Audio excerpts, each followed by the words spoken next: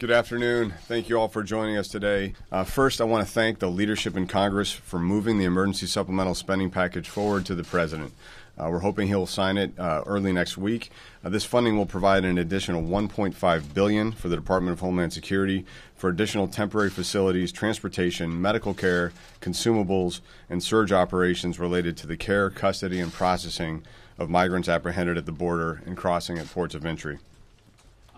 I am at this point right now with the supplemental being passed.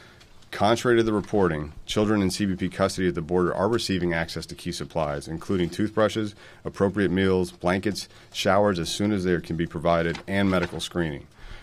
The real story I would submit to you on the border crisis and our response is about our Border Patrol agents who have chosen a career about protecting others.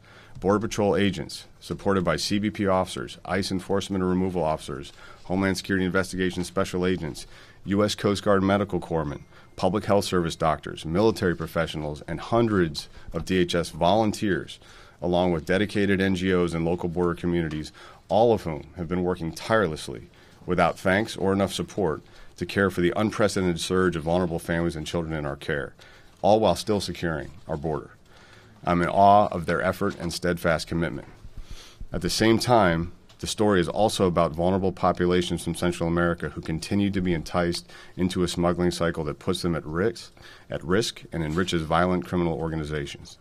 This cycle puts children in danger, as we have seen tragically and devastatingly in the images of Oscar and Valeria on the banks of the Rio Grande. Valeria was the fourth death of a child in the past week attempting to cross into the United States. The situation should not be acceptable to any of us. It should galvanize action and real debate based on what is actually happening on the border and why. And yet, here in Washington, we have collectively failed to act to address the drivers of the crisis. This failure is not on the men and women of DHS, and definitely not on the outstanding Border Patrol agents, CBP officers, and ICE officers who have borne the brunt of the challenges and most of the criticism.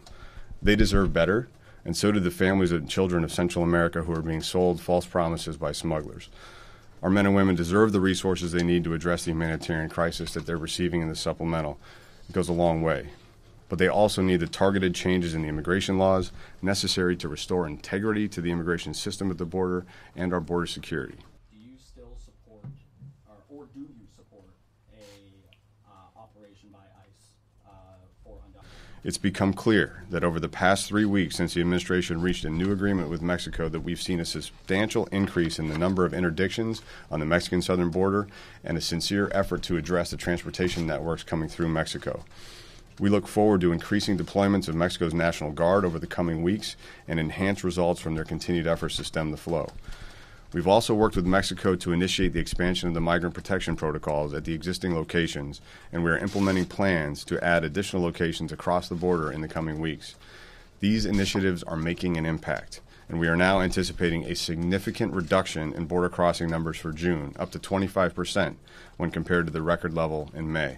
It seems like, from what we see, the problems there seem to be that's not existent in other sectors along the border. The supplemental is for the humanitarian mission. It's carefully budgeted and applied for facilities, transport care on the border. It will replace some overtime funding for surge operations for CBP and ICE, but most of that money is really just focused on mitigating the flow and addressing it. In terms of when we're going to know if these efforts in Mexico are making an impact, I think these 3 weeks have demonstrated that they are already. That 25% decrease in June is more than we've seen in past years. We are not really tracking a seasonal pattern anymore. It's more about the pull factors, in my experience, than traditional weather or agricultural seasonal workers. This is a different situation. So I think we're going to know basically by mid-July and certainly by the end of July if these efforts are sustained and having a significant impact. We're also going to see additional focus in Guatemala and Honduras come online this summer, an additional capability which I think can also augment the impact of the partnership. So I think we're going to see continued reduction in the numbers, which will alleviate some of the capacity constraints we've had at the same time as we're bringing facilities online, and that should present a much better situation at the border for the arriving migrants and also help address the flow and address the criminals that are profiting from it. Good. Thanks, everybody. As always, if you have any additional follow-up, please don't hesitate.